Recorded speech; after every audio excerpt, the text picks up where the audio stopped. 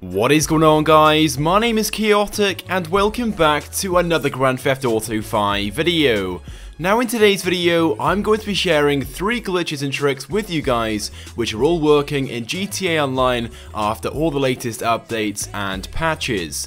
So let's go ahead and get straight into things.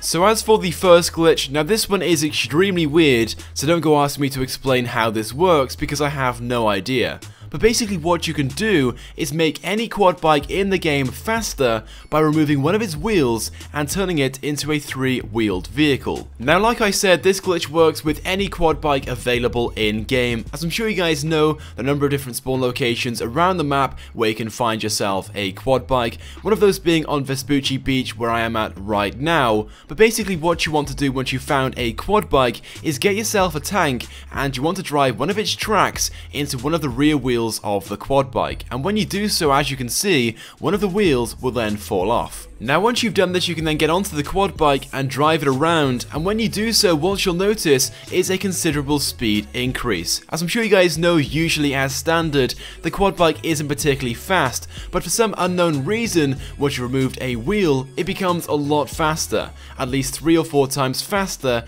than its standard version, making the quad bike almost as fast as some of the fastest vehicles in the game. Now for those people wondering, yes, because you've lost the wheel, you will have some control and handling problems, but to be honest, it's not that difficult, it's easily manageable, and you can easily drive around with only 3 wheels. But why not go ahead and try this out for yourselves, and maybe even challenge your friends to some races whilst they're driving sports and supercars and show them how much faster you are on a 3-wheel quad bike. Anyway, so moving on to the next glitch. Now this one allows you to open the back of the Cargobob, which is surprisingly a very simple and easy trick to do, which won't take you any more than a few seconds or so once you've found yourself a Cargobob.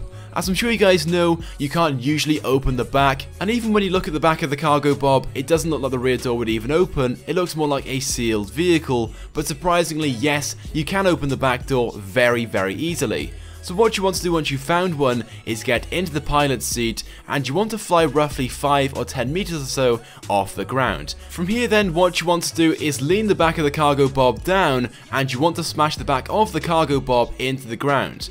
Now you may have to do this 2 or 3 times or so, and once you have done so, as you guys can see, the back door of the Cargobob will then open, and you can then see inside the back of the Cargobob itself. Now unfortunately, before you get too excited, you cannot walk into the back of the Cargobob up the ramp. When you try to walk up the ramp, you'll hit your head and you're blocked off. So unfortunately there is an invisible barrier, so disappointingly there is no way of getting into the back of the Cargobob by walking up the ramp. But what you can do with this glitch is show your friends, and they'll definitely want to know how you've opened the back of the Cargobob, as usually, like I said before, you cannot open the back door. But this would also be a very good glitch to use if you want to take some cool cinematics of vehicles driving up the ramp into the back of the Cargobob. And for those people wondering, you can in fact fly the Cargobob around with the back door open. And you can in fact close the back door by doing exactly what you did to open it, lean the back of the Cargobob down, and you want to then slam the back into the ground, and that will then close the door. But moving on to the third and final trick in today's video,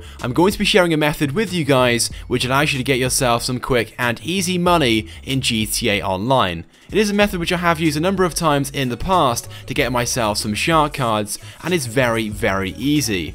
It basically involves a company named Opinion Outposts who now sponsor me, and they're basically a platform which allow you to fill out surveys in return for points, which you can then redeem for Amazon gift cards, PayPal cash and stuff like that, which you can then purchase shark cards with. Now usually methods like this are very slow and long-winded, but as for this one, it is very easy, and like I said, I have used this a number of times in the past to get myself several shark cards. So what you want to do is click the link in the description of the video. It will take you across to Opinion Outposts. Just go ahead and sign up, and once you've done so, you can then start filling in surveys. Each one takes around about 60 seconds or so, and literally after just a few minutes, you can already afford some free shark cards. Now, I'm not suggesting to spend all day every day on this platform just to get yourself some shark cards, but what you could do every now and again is go onto the platform, fill out a few surveys, maybe when you're on a long car journey, on your way to school, or watching TV or something along those lines, and over time you can build up your points and buy yourself several shark cards down the line. Plus, for every survey you fill in, you'll receive one free entry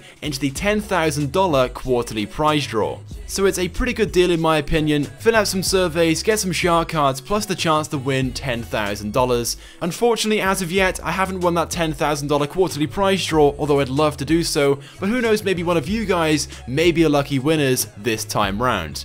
Well, there we go guys, like I said, just go ahead and click the link in the description of this video to get started. And with that being said guys, that is it for this video, but I do hope you guys have enjoyed it. If you could take a few seconds out of your video, click the like button, it would help me out a lot and it's also greatly appreciated. Also be sure to leave a comment on this video and let me know your thoughts and feelings about these 3 glitches and tricks. And if you have not subscribed to my YouTube channel, I'd recommend that you do, because I upload all the latest and the greatest Grand Theft Auto 5 content. So once again, thank you guys for watching, and I will see you guys next time.